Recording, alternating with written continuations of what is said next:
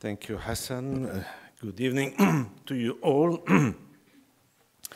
And indeed, this is the second anniversary of the Center for Palestine Studies, and we launched the center in this very room 2 years ago, and I'm sure quite a few among you were already at that meeting. And thank you all for coming this evening. We have the honor and privilege of having Professor Khalidi as our first speaker for this annual lecture series, which we intend as a prestigious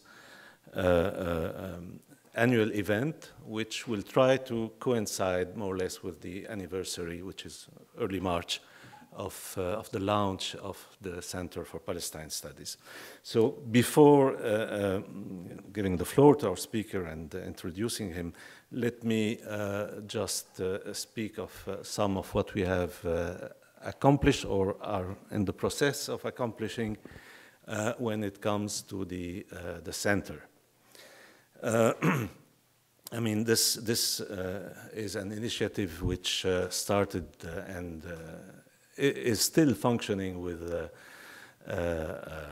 zero funds, practically, except the help that we get from the London Middle East Institute and the administrative help in that regard.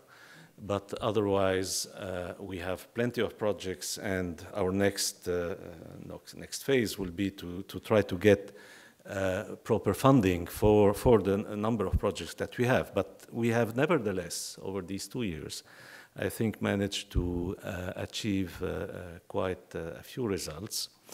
And I will describe them quite briefly to give you an idea of what is going on.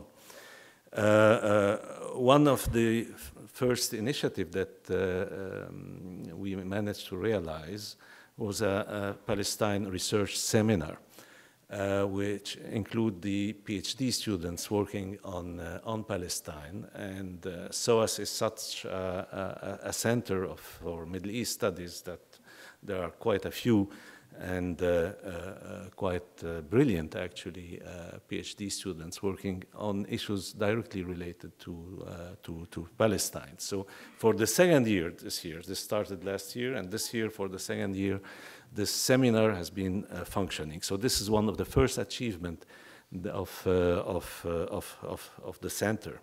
Another achievement or another project which is in the process of being realized is to remain in the academic sphere, or the directly academic sphere, the teaching sphere, if you want, is the fact that we, as a center, we contributed in setting up an MA in Palestine Studies, which, to my knowledge, will be the first with this kind of designation, at least in the Western world, and that would include, I mean, as a core course, a course in Palestine Studies, which will be open to students in various departments at SOAS. And I think this is an important, quite important achievement that we are in the process of fine-tuning and formalizing and going through the procedures needed for such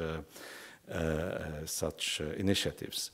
I should mention also that the Department of Media Studies, which is headed by one of the board members of the center, Dina Matar. Dina is here. Dr. Matar has also created a course on Palestine and the moving image, and is working on Palestine Film Club here at SOAS. This is also an opportunity to say that we are seeking a closer collaboration with the Palestine Film Festival, which is already an institution here at London. Then the next achievement, and I consider this as a really important one, as the rest is, of course, but I'm stressing the importance of each of these achievements, actually, is the fact that we are about to launch officially a call for manuscript for a new book series. We have an agreement. We are finalizing an agreement with IB Torres, the founder and director of which is here, Mr. Iraj Bagherzadeh. And we will launch a series called the SOAS Palestine Studies series, which will be a peer-reviewed academic publishing project, open to open to everybody. It's not restricted to SOAS in any way. It will just be something which is run by the Center for Palestine Studies as the key editor of the series. Then we have further projects, and the next big projects, let me speak now for the future, is to set up an international association for Palestine studies with the idea of convening every 2 years here in London a conference, an international conference of Palestine studies, which would be a major contribution in putting Palestine studies very much on the map of the academia and the Western academia and the global academia. And I think this is very important. For the time being, there are just 3 Palestine Studies Center, one in Exeter, and one of the founders of which is here, Dr. Ghada Karmi. There's, of course, the Columbia Palestine Studies Center, and our center here at SOAS. And, well, last but not least, or actually what I started with, the annual lectures series, which we're starting this year. And we have, as I said, the great honor and privilege of starting it with Professor Walid Khalidi, but I should say, who better than Professor Khalidi could start such a series? I mean, Professor Khalidi is definitely, let's say, the dean, or in some way even the founder of Palestine studies. If we're speaking of scientific study of the question of Palestine, he definitely is the main pillar, or the original person who fought for the scientific elaboration of a counter-narrative, but built on historical facts, and that has been extremely important.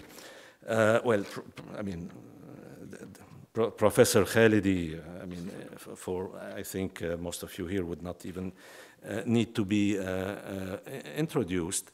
But let me just mention the fact that actually he started working in Palestine, the Arab office, before the partition, and he has been also actually, I mean, someone who has lived this whole history, and among the very first person to build up a scientific discourse, a scholarly discourse on the issue, which at the same time was definitely dedicated to the Palestinian cause, but again on a solid scientific ground. And of course, Professor Khalidi is the founder and director of the Institute for Palestine Studies. And I happened to be last year in Beirut in November, part of the celebration of the 50th anniversary of the founding of the IPS, the Institute for Palestine Studies. Well, we had a panel there, and at the same time, I mean, the same year saw the publication of collections of former articles by Professor Khalidi, both in French and in Arabic. In Arabic, it's in the مجلة الدراسات الفلسطينية, the Arabic, the counterpart of the Journal for Palestine Studies, the JPS. And in French, it's in a book series which is connected to the IPS. And, well, I mean, there was a consensus in the panel to very much emphasize the way these articles, some of them were, I mean, I think that the most, the oldest of the articles was one published in 1959, how much they still, you know, stood the test of time. And this is absolutely the best testimony to the importance, solidity, and the quality of Professor Khalidi's research. And that's why, as I said, there couldn't be any better person to inaugurate this cycle, this series of annual lecture than Professor Khalidi. So thank you very much for coming, and we very much appreciate also the effort of coming from all the way from Boston, where Professor Khalidi is established, is taught and researched for many years at Harvard, among other several places, Princeton and the rest. And so we very much appreciate the effort it took you to come and join us for that. Before just ending this, I would like to thank all those who made this event possible, and especially, once again, Dr. Matar, who played a major role, and Professor Izzat Darwazi, and the Qattan Foundation, which also helped us, I mean, make this possible. So many thanks to all of you, and please join me in welcoming Professor Khalidi. Thank you.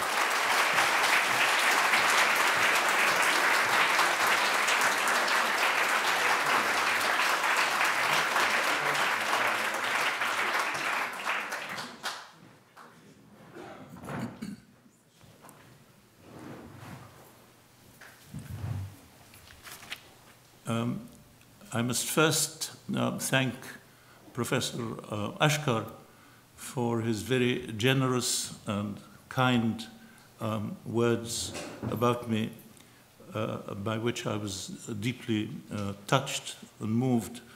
And I would like to say I salute the Center for Palestine Studies for the good sense of making him head of the center. Ladies and gentlemen, we meet today to celebrate the second anniversary of the establishment of the SOAS Center for Palestine Studies. I'm honored to have been asked to deliver this first annual lecture. It is deeply gratifying to be addressing you on this occasion in the name of a sister institution, the Institute for Palestine Studies, which has just celebrated its 50th anniversary as an independent, private, non-partisan, non-profit, public service research institute. We at IPS look forward to long years of innovative cooperation between our two institutions.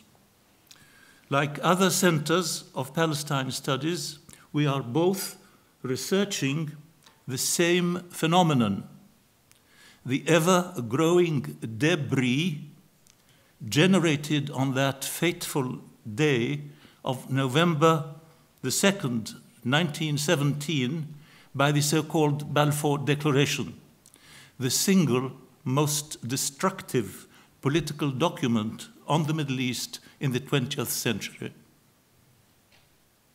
How far this university has traveled, and how alien the idea of a center for Palestine studies would have been to Lord Balfour, can be gauged from the oft-quoted words dripping with Olympian disdain he uttered in 1919. Quote, "The great powers are committed to Zionism, and Zionism, be it right or wrong, good or bad, is rooted in age-long traditions, in present needs, in future hopes of far profounder import than the desires and prejudices of the 700,000 Arabs who inhabit that ancient land, unquote. The expression Palestine problem is shorthand for the genesis, evolution, and fallout of the Zionist colonization of Palestine, which began in the early 1880s and is ongoing at this very hour. 1 century ago this year, the floodgates of World War I opened to usher the chain of events that led to the Balfour Declaration. By the time it was issued in 1917, almost 40 years had passed since the beginning of Zionist colonization, and 20 since the first Zionist Congress at Basel. Despite the fervor of the early colonists, the movement of the Jewish masses fleeing Tsarist rule was not southwards towards the Levant, but westwards across Europe towards the magnetic shores of North America. A trickle arrived in Palestine. A flood rolled across the Atlantic. Most rabbinical authorities throughout the diaspora were hostile to Zionism for preempting the Messiah, while the American and European Jewish bourgeoisie were embarrassed by Zionism and fearful of Gentile charges of dual loyalty. All this changed when Britannia gave its blessing to the Zionist venture in the Balfour Declaration. Not only did it give its blessing, it also agreed to transform this unilateral declaration into a self-imposed obligation guaranteed under international law in the newly established League of Nations mandate system.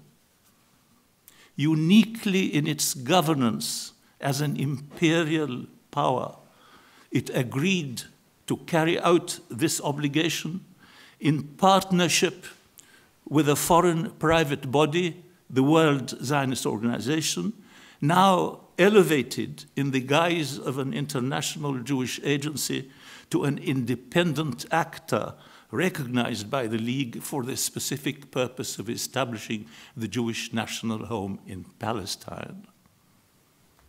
An immediate question leaps to mind.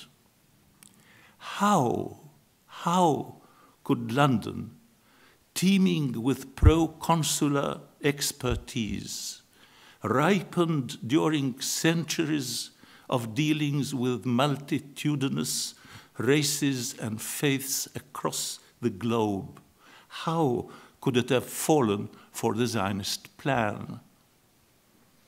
The short answer is two-syllabic: hubris.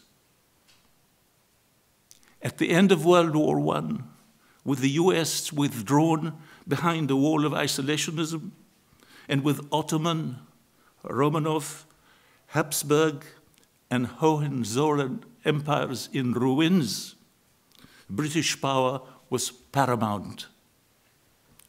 King Clovis's realm across the Channel alone could challenge it. But this was no big deal, because Sir Mark Sykes had found a handy formula to win French acquiescence: divide the loot.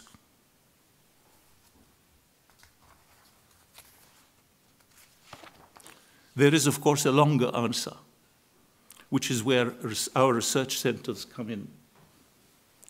Setting aside the trees and thick foliage of the mandate periods, white papers, blue books, and commissions of inquiry, our scholars would do well to look more deeply into how and why imperial London, between the two world wars, nurtured nurtured a rival imperium in imperio under its governance.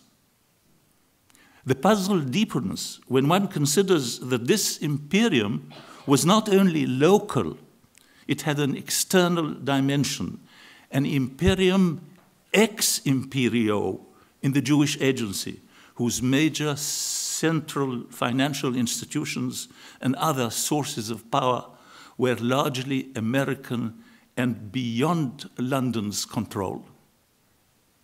Thus, when in 1939, Ben Gurion, the preeminent leader of the Yishuv, decided to change horses, discarding the British mount favored by his political rival Chaim Weizmann for an American steed, he did so in deliberate calculation of America's potential as a counterweight and successor to Britain. The story is as old as history, the revolt of a client against a metropolitan patron. But the erosion of Anglo-Zionist concord by the late 1930s also illustrates an iron law of politics. No two political entities remain eternally in sync. There may be a moral here for the current relationship between Obama's Washington and Bibi's Tel Aviv. Ladies and gentlemen, the events of 1948 have stirred up more controversy than any other phase of the Palestine problem, giving rise eventually to a new post-Zionist school of historiography in Israel. Its authors have been designated as the new historians, as opposed to the old historians who articulated a mythical Zionist foundational narrative. The old narrative featured a Yishuv David facing an Arab Goliath with perfidious Albion bent on strangling the infant state. It also involved hundreds of thousands of Palestinians leaving their homes, farms, and businesses in response to orders from their leaders to make way for the invading Arab armies on the 15th of May, 1948. Given the role of the IPS and this speaker in the articulation of the Palestinian counter-narrative to that of the old historians, it could be useful for the record to share some elements of how it developed. One of the first authoritative accounts of an early version of the Israeli orders myth is given by the Palestinian historian Arif al-Arif. Arif had been based in Ramallah as assistant district commissioner in the last days of the mandate, and the Jordanians kept him on as de facto civilian governor.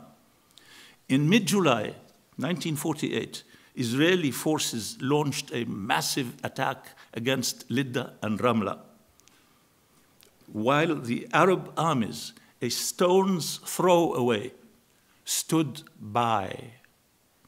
The entire population of the two towns, some 60,000 people, were forced on a long trek towards Ramallah. They arrived there in pitiable condition after hundreds had dropped along the way. Count Bernadotte, the UN mediator, arrived in Ramallah the third week of July 1948. Arif, who was delegated to accompany him, was astonished when Bernadotte told him that the senior Israeli officials he had just met had assured him that the inhabitants of Lydda and Ramallah had left because of orders given them by the town leaders. Arif immediately arranged for Bernadotte to meet these leaders, still living in caves and under bridges after the recent expulsion. Muslim and Christian ecclesiasts, municipal councillors, judges, professionals of all kinds. There is little doubt in my mind that this experience contributed to Bernadotte's recommendation to the United Nations on the return of the refugees, which the General Assembly passed after his assassination by Yitzhak Shamir's Stern Gang. In the 1950s, the orders myth was well over the British press. By this time, the predominant Israeli version was that the orders had been broadcast by the top Palestinian leadership, not the local leaders. The most aggressive exponent of this version was the British journalist John Kimche, then editor of the weekly Jewish Observer, the organ of the Zionist Federation in Britain. The top Palestinian leader, Haj Amin al-Husseini, was then living in exile in Lebanon. I had known him from childhood, and he had always treated me kindly. When I described to him the impact of the orders myth in the West, he immediately allowed me unrestricted access to his archives, since destroyed by the Phalangists during the Lebanese civil war in the 1970s. I had earlier gone through reams of the BBC monitoring records of the 1948 radio broadcasts kept at the British Museum in London. I added the data from Haj Amin's archives to the findings from the BBC records to produce my article, Why Did the Palestinians Leave?, which was published in 1959 by the AUB journal Middle East Forum. Enter Erskine B. Childers. Soon after the article's publication, I received in Beirut a visit from this young Irish journalist who showed great interest in the question of orders and in the BBC records. And he said to me that he intended to examine himself, upon his return to London, these BBC records. Enter, early 1960, Ian Gilmore, owner of The Spectator, the prestigious British weekly.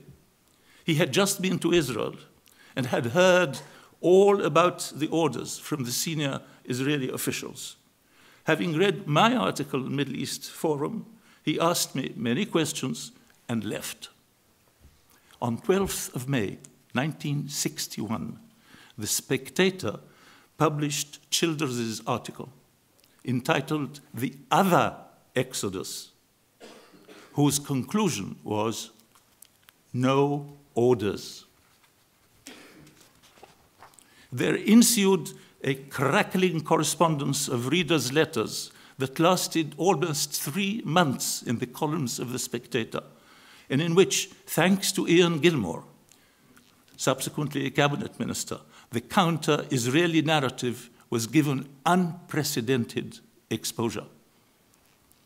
An early responder was John Kimche, who loftily opined, quote, "New myths have taken place of old ones.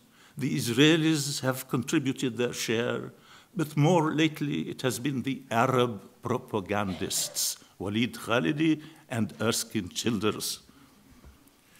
At the time, I was on sabbatical from the AUB at Princeton, checking the CIA records, monitoring records of the 1948 Arab broadcasts at the Firestone Library.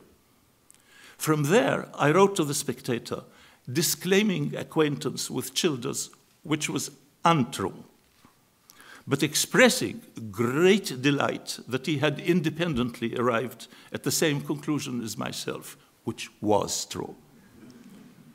I also noted that my latest findings in the CIA records corroborated my earlier findings in the BBC records. No orders.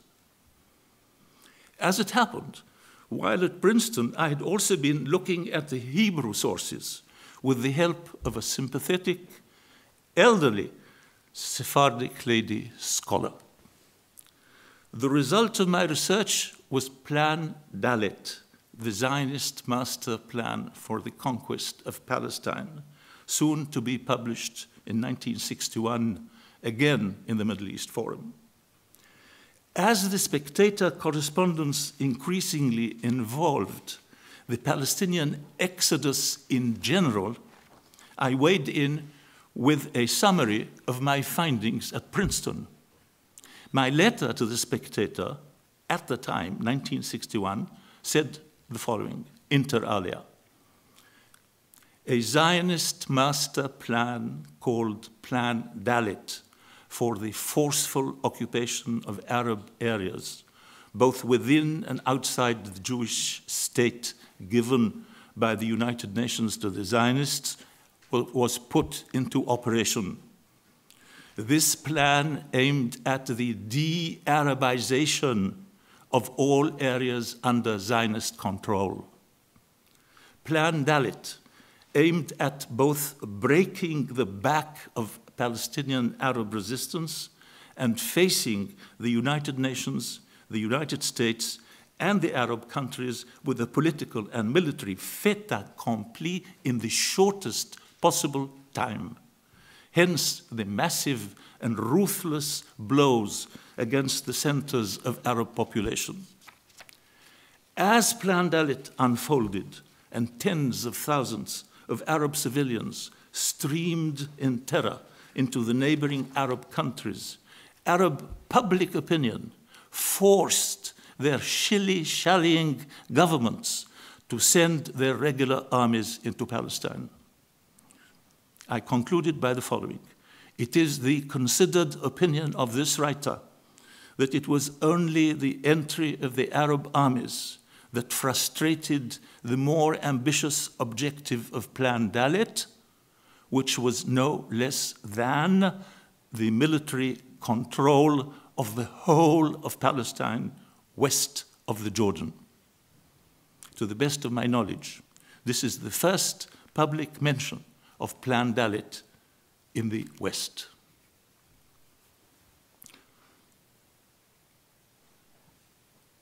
Ladies and gentlemen, just as World War I gave birth to the Balfour Declaration,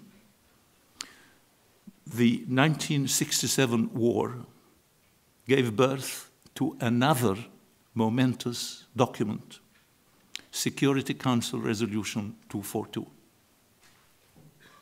And just as the Balfour Declaration is, in a sense, the fountainhead of all developments in the Palestine problem and Arab-Israeli conflict in the 20th century, up to and including the 1967 war, so is Security Council Resolution 242, in a sense, the fountainhead of all developments in the conflict throughout the balance of the 20th century and to this day.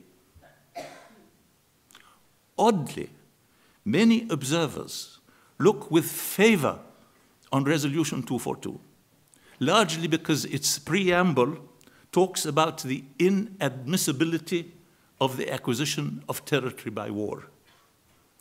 But in its operative paragraphs, Resolution 242 does the precise opposite. True, it talks about withdrawal of Israeli armed forces from territories occupied, in the French territoires occupés. But it does not specify the time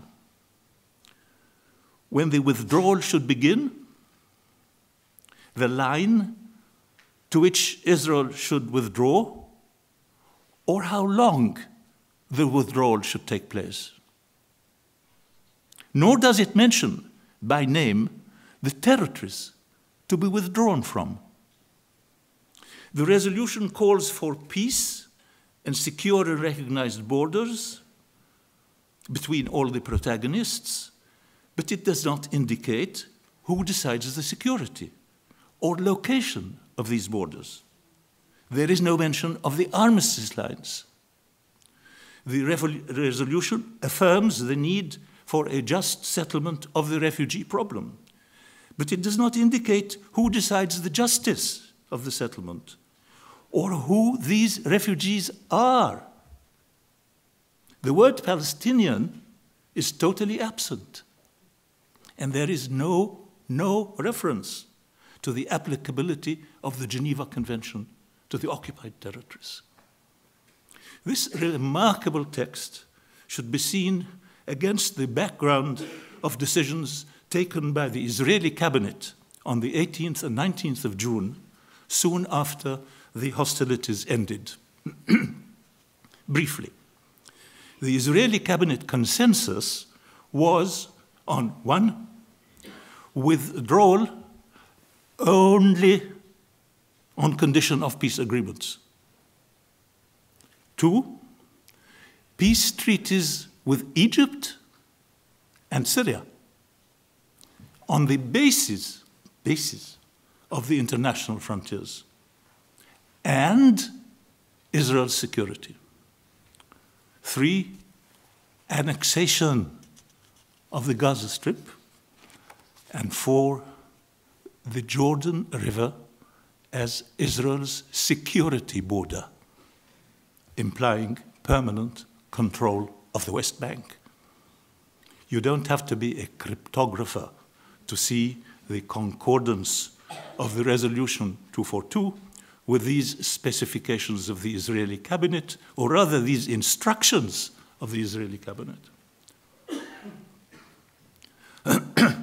The focus on peace treaties with Egypt and Syria in the cabinet's guidelines, to the exclusion of Jordan, is, of course, designed to decouple these countries, Syria and Egypt, from the Palestine problem, and to isolate both the Palestinians and Jordan. On 28th of June 1967, 10 days after this cabinet meeting, Israel revealed its true intentions by annexing the 2.5 square miles of Jordanian municipal East Jerusalem, together with an additional 22.5 square miles of prime adjacent West Bank territory in an obscene territorial configuration sticking northwards at Ramallah. Resolution 242 was an Israeli diplomatic and political victory, no less momentous than its victory on the battlefield. But it was only possible because of President Lyndon Baines Johnson. What really motivated LBJ remains a field of study for our centers of Palestine studies. As a senator in 1956, Johnson had adamantly opposed Eisenhower's decision to force Israel to restore the status quo ante and give back territories acquired by war. In the aftermath of the 1967 war, Israel's foreign minister, Abba Eban, worked closely with LBJ's inner circle, including US Ambassador to the United Nations, Arthur Goldberg. As a member of a pre-Saddam Iraqi delegation to the United Nations General Assembly right after the war, I had to listen to Eban weaving the spider webs of his falsehoods. But I also got the chance to rebut him. Eban reveals in his memoirs that he urged his American counterparts to eradicate from their minds the very concept of armistice and to link Israeli withdrawal from the current ceasefire lines to peace negotiations in which boundaries would be fixed by agreement.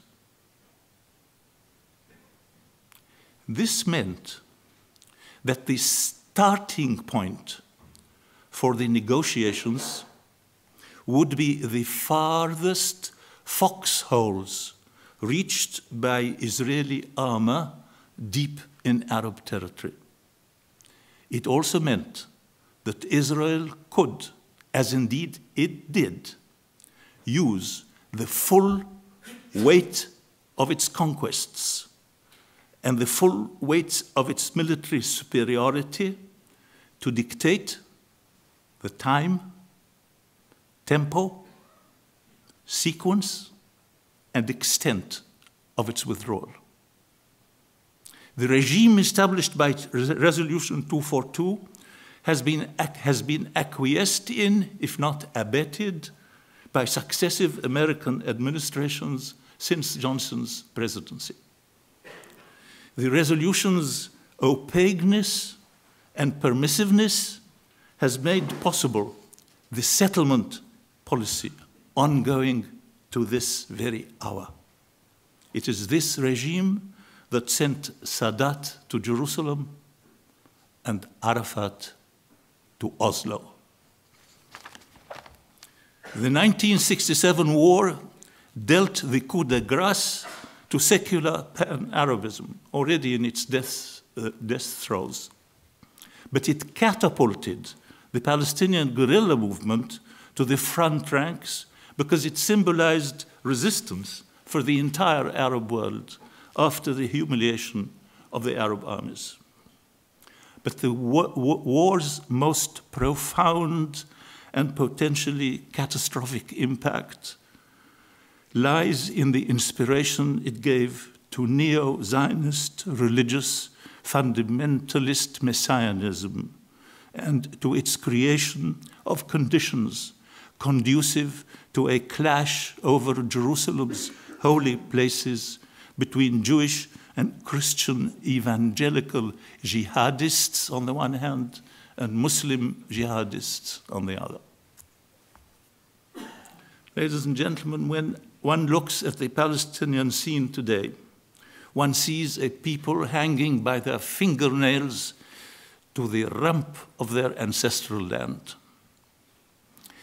In such dire straits, the topmost Palestinian priority should surely be to close ranks. This is why the Fatah-Hamas rift is so scandalous. You need your two fists to survive. Both sides are equally to blame, and both sides should be tirelessly and relentlessly urged to reconcile. Of course, the very act of reconciliation between them would be pounced on by Netanyahu as an act of war. But surely Israel knows that the intra-Palestinian reconciliation is a must for any Palestinian-Israeli peace. The gap between Fatah and Hamas on the mode of struggle is wide. Abbas is committed to nonviolence. This commitment is not philosophical. As a practitioner of violence in his guerrilla days, Abbas was quietly absorbing its costs and consequences. It is no coincidence that he was the first within the Fatah leadership to propose a dialogue with sympathetic Israeli interlocutors. Abbas's commitment to nonviolence is strategy, not tactics. I know this for certain, having listened to him and to his three predecessors, Arafat, Shukeri, and Haj Amin. In many ways, Abbas is a tragic figure. He is a guerrilla leader, wittingly turned collaborationist. Every night, his security forces keep to their barracks while Israeli commando squads prowl the Kasbahs and refugee camps and West Bank villages, hunting young militants. This is a terrible price to pay for moral high ground. How long can Abbas maintain this policy without real progress towards peace? How long can the Palestinians put up with his leadership? Nevertheless, it should not be forgotten that the BDS movement could not have progressed so far without Abbas. Wide though it is, the gap between Abbas and Hamas on the issue of armed struggle is not unbridgeable. There is evidence of pragmatism within the Hamas leadership. And if it thinks theologically, it can also conceive of a theological exit strategy from its declared commitment to the armed struggle. Besides, Abbas's commitment to non-violence does not preclude civil disobedience. This could be the meeting ground once the will to reconcile takes over and the time for civil disobedience comes. Ladies and gentlemen, if the Fatah-Hamas rift is dangerously detrimental to the Palestinian cause, so is this disagreement about the political goal. It is no secret that the one state, two states issue is a major topic of debate, not only within the Palestinian camp, but also within a much wider circle of allies and supporters. As you may have surmised, I'm not a congenital advocate of the partition of Palestine, the two states formula. In fact, I came to it pretty late. It was only in 1978 that I espoused it in an article in Foreign Affairs entitled Thinking the Unthinkable. I am still a two-stater, and this is why. There is global support for a two-state solution, with the possible exception of the Federated States of Micronesia. It would be irresponsible to forego this invaluable asset. We have already tried the one-state framework during the 30 years of the British Mandate, and we know what happened, even though the balance of power was at first massively in favor of the Palestinians. The balance of power today is crushingly in favor of the other side. Israel is the superpower of the Arab Mashriq, thanks to the rottenness of the Arab state system. In a one-state framework, Israel would have the ideal alibi to remove whatever constraints remain on settlement. Within a twinkling, the Palestinians would be lucky if they had enough land to plant onions in their back gardens and to bury their dead alongside. Israel's 1948 Declaration of Independence pledged to ensure complete equality of social and political rights to all inhabitants, irrespective of religion, race, or sex. Now, Netanyahu is insisting on prior recognition of the Jewish character of Israel as an absolute condition of a peace agreement. Of the 37 signatories of the 1948 Israeli Declaration of Independence, only one was born in Palestine. The others came mostly from Poland and the Russian Empire, from Plonsk, Poltava, Pinsk, Lodz, Kaunas. These men were mostly left of center, but they had not come all the way to Palestine to share their new home with its inhabitants. When Netanyahu speaks of a Jewish state, he is speaking in the name of a vast and growing religious fundamentalist right-wing nationalist constituency which splits Israeli Jewish society right down the middle. The division in the Jewish population of Israel today is no longer between left and right, but between the secularists and the religious. Many of the secularists are liberal, post-Zionist, but they are not in the ascendant. In the ascendant is a neo-Zionist, messianic, triumphalist, religious right settler movement allied to the US Christian apocalyptic evangelism fired by the 1967 conquest of the whole of Eretz Israel and the return of the Temple Mount to Jewish military possession. This coalition considers Palestinians Canaanites whose doom is biblically predestined. It does not look much more favorably on the secular Jewish leaders, Israelis.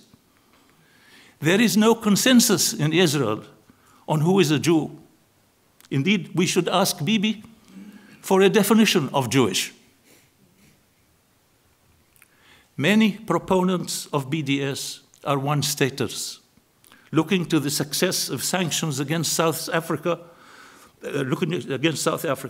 But between the start of sanctions against South Africa in the early 1960s and Mandela's election in 1994, there were 30 years. 30 years. This is time. Time is not an asset for Palestinians in a one-state framework, despite the demographic factor.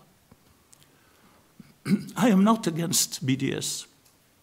I want it to succeed. To succeed, it needs the Jewish post-Zionists and the liberal Zionists. Delegitimize the occupation, and your chances are bright. Delegitimizing Israel itself will cost you the bulk of your Jewish allies and most of the friendly world capitals. Let us have two BDS campaigns. BDS 1, to end the occupation. BDS 2, to implement the pledge to its Arab citizens in Israel's Declaration of Independence, in that sequence. Ladies and gentlemen, to hug one's identity in an age of globalization is a global phenomenon witnessed in the breakup of states and devolution movements worldwide. The one-staters run counter to this trend. A Palestinian state is a Palestinian imperative. Palestinians need to maintain their own link to what is left of their own ancestral land. They need an umbilical cord to the collective memories of their parents and grandparents. They need a tribune who will stand up for those of them who will remain in their diaspora. They need to pass an inheritance to their grandchildren and great-grandchildren. They need a spot under God's sun where they are not aliens, stateless ghosts, or second-class citizens. Ladies and gentlemen, just how sorry the state of the Arab nation is can be gauged from the fact that the future of Palestine hinges more on the desires and prejudices of Benjamin, Ben-Zion, Netanyahu than on those of any incumbent in the proud Arab capitals of Umayyad Damascus, Abbasid Baghdad, Ayyubid Cairo, or Wahhabid Riyadh. Still, the current tripartite discourse between Netanyahu, Kerry, and Abbas is in reality a facade for the arm wrestling marathon that has been going on between Bibi and Obama for 5 years. I listed Bibi's parentage advisedly.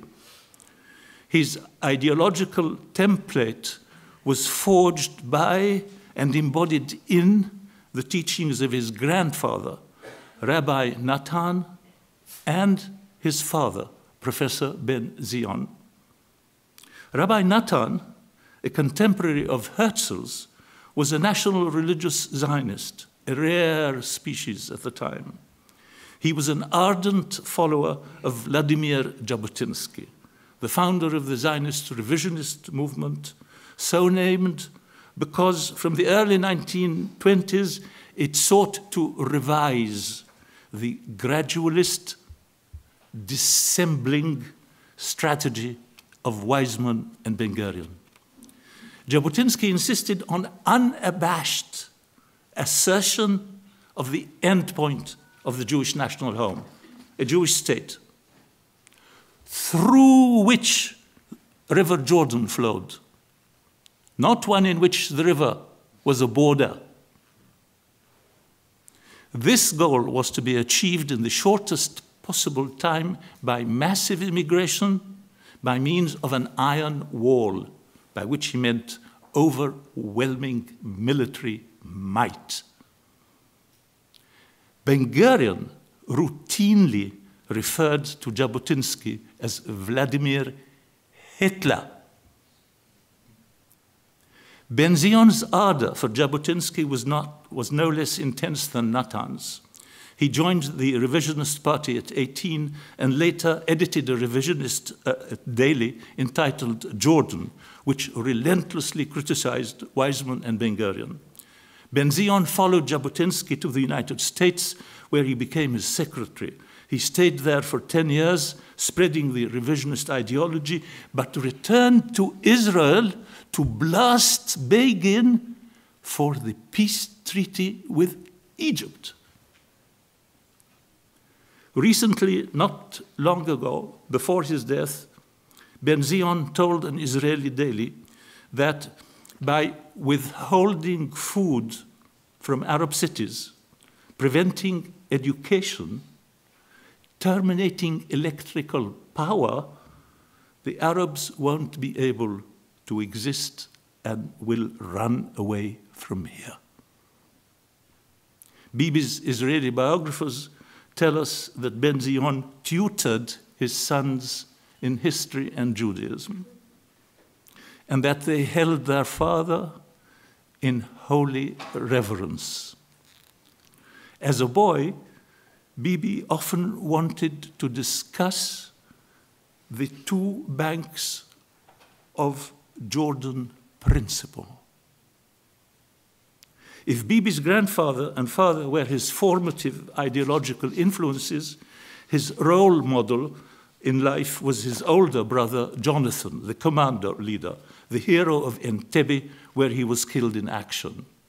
This is where Bibi's swagger comes from. Jonathan's death traumatized father and son. To honor him, they established the Jonathan Institute in Jerusalem for the study of international terrorism. Appropriately, one of its conferences was addressed by Prime Minister Menachem Begin, though he apparently refrained from sharing his reminiscences about Deir Yassin, or about how his organization, the Irgun, had introduced the letter bomb, the parcel bomb, the barrel bomb, the market bomb, and the car bomb to the Middle East. For Bibi, the US is as much home ground as Israel. He knew the country from age 7, elementary school, high school, MIT, a Boston consulting firm. During this period, he honed a Philadelphia accent and mastered baseball vocabulary. At least 3 of his uncles had emigrated to the United States, where they became steel and tin tycoons. After Israel's 1982 invasion of Lebanon, Yitzhak Shamir, then foreign minister, sent Bibi as an attaché to the Washington embassy to help repair Israel's image. Bibi was an instant success, ubiquitously glib in the media, lionized by the Jewish major organizations. As ambassador to the United Nations from 84 to 88, he consolidated his stardom with the pro-Israeli public in the United States. In 1991, Shamir, now prime minister, made Bibi deputy minister, further feeding his Himalayan political appetite. By 93, Bibi was the Likud leader. By 96, he was prime minister. A major source of insights into the relationship between Washington and Tel Aviv is the memoirs of and autobiographies of successive presidents and secretaries of state. The space devoted to the Arab-Israeli conflict in these writings recently has grown enormously in the recent decades. Curiously, to date, there has been no serious attempt to collate this information with the other sources, one other field of study for Palestine centers. Since his Washington embassy days, Bibi has dealt in various capacities with 5 US administrations. He considers the American political arena as legitimately his own. He believes that his writings on terrorism convinced President Reagan to change American policy on how to deal with it. He brags that he successfully lobbied Congress to end Secretary Baker's attempts to open a dialogue with the PLO. He explains, all I did was forcing Baker into a change of policy by applying a little diplomatic pressure. That's the name of the game, unquote. On his first visit to the United States as Prime Minister in 1996, Bibi addressed Congress, receiving tumultuous jack-in-the-box bipartisan ovations. A tycoon uncle whom he had invited to the session told a US newspaper that he believed his nephew could beat Bob Dole and Bill Clinton at the presidential race.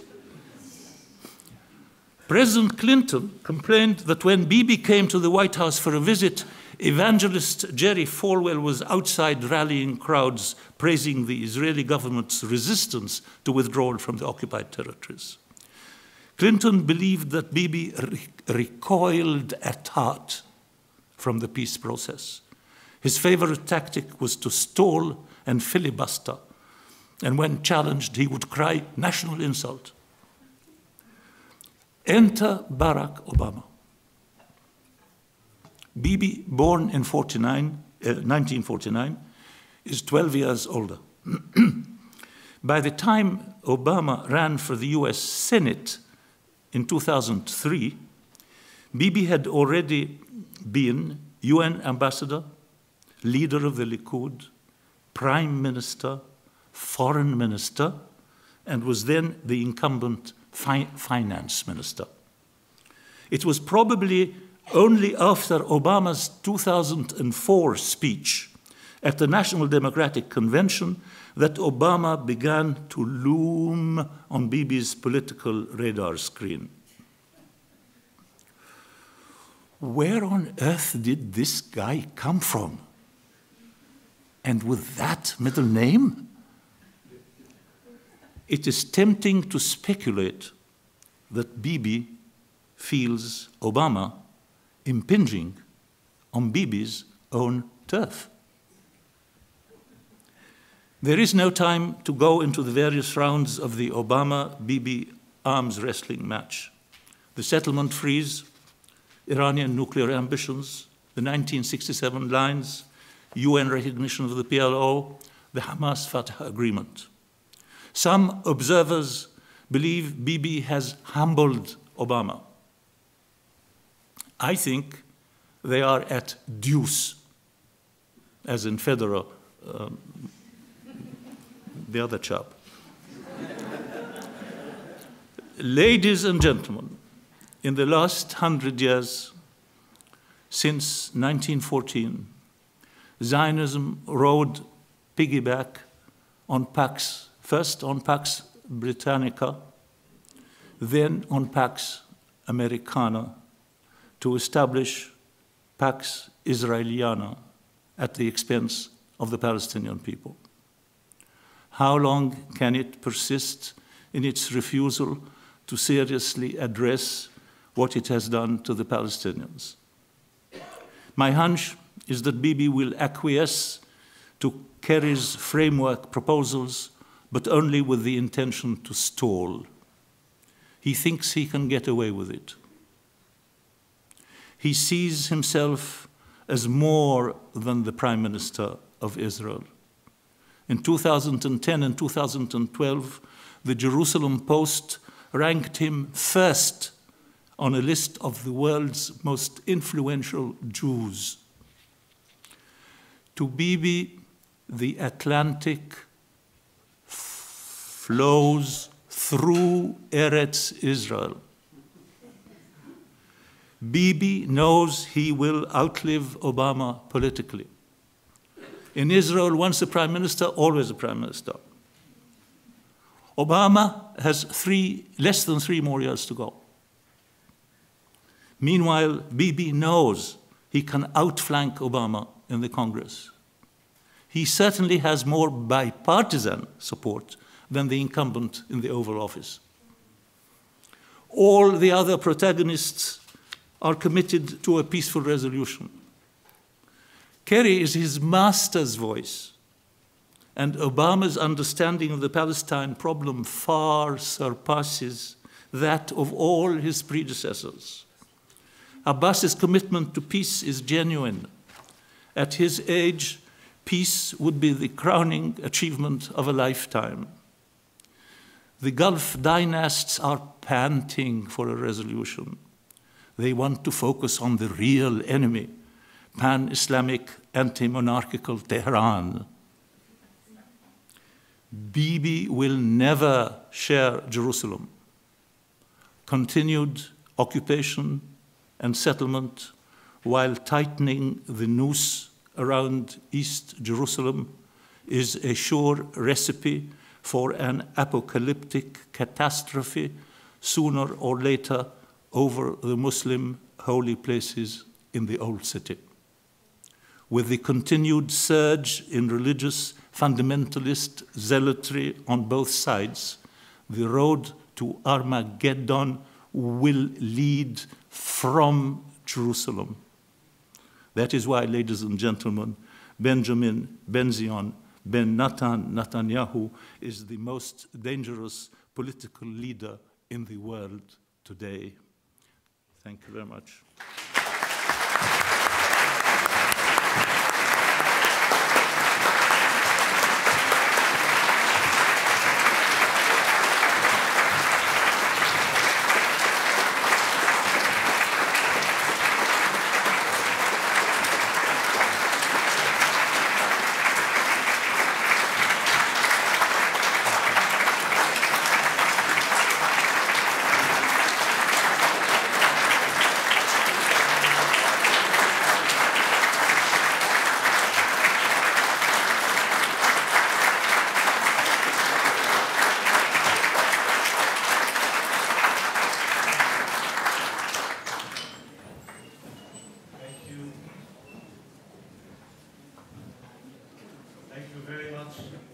Khalidi,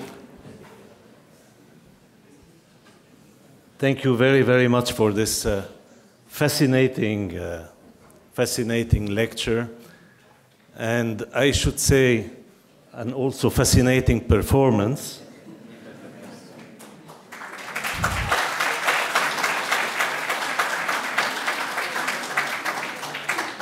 quite humbling to all of us teachers and public speakers who are in this room. And we, again, thank you very much for this big effort that you did. And this is a person who's just arrived from Boston yesterday. So, I mean, you got enough food for thought for a long time, I guess. Maybe it's time for the other kind of food. Thank you very, very much.